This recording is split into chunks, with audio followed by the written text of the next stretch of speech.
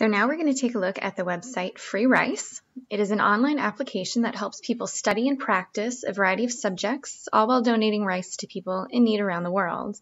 It's an excellent resource for ESL students in that they get extra practice in English grammar and English vocabulary. And it's also nice that it comes in 5 different languages. So say you are a beginner to English, it's nice to be able to practice English grammar and vocabulary in your native language. So it makes it a little easier of a transition. And also, it comes in a bunch of different subjects as well, not just English. And if we take a look at the subjects, we can see there's also math, there's chemistry, there's geography. And what's really nice is they have a section for SAT prep, which is great because, say, English isn't your first language and you have to take this really long, really big test, you have a little bit of extra practice with it in kind of a low anxiety setting. So anyways, we'll go back to our English vocabulary. And what we have here is our vocabulary word, and we have to choose the best definition or similar word for it. So every time we get a correct answer, we'll get 10 grains of rice. It goes into our bowl, it amasses on the side, and you can keep amassing rice until you've decided you've had enough or you've donated all the rice in the entire world, whatever comes first. So we'll do our right answer, so explode, and we'll hit burst.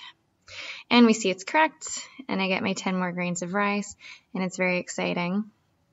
Now, say we got one wrong. Okay, it'll come up incorrect. I don't get more. I have to try again.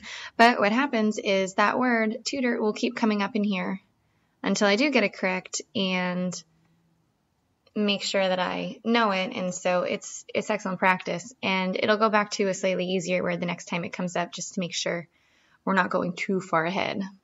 So especially if you choose a different subject, you'll see all your rice here. Okay, this is just my rice, $5.90 right now for vocabulary. But I did some other subjects earlier, so you click on your login. And as we can see, these are my other subjects I practiced today, so vocabulary, Spanish, and multiplication. This is how many right ones I got, so we can see how much I studied. And if I had been doing this over several days, I'd have a nice little chart on the side here mapping my progress of how well I've done. So the only downside to Free Rice would be that it's hard to sync up these kinds of practice with what's going on in the classroom. So this would be better used as extra practice time. Say a student finishes early or they just want a little bit of extra stuff to study, then this would be a really excellent website to use. And it's nice that the teacher can track and see how much they're actually doing and see how well they're doing in the class. So I think it's an excellent website that should be checked out for ESL kids.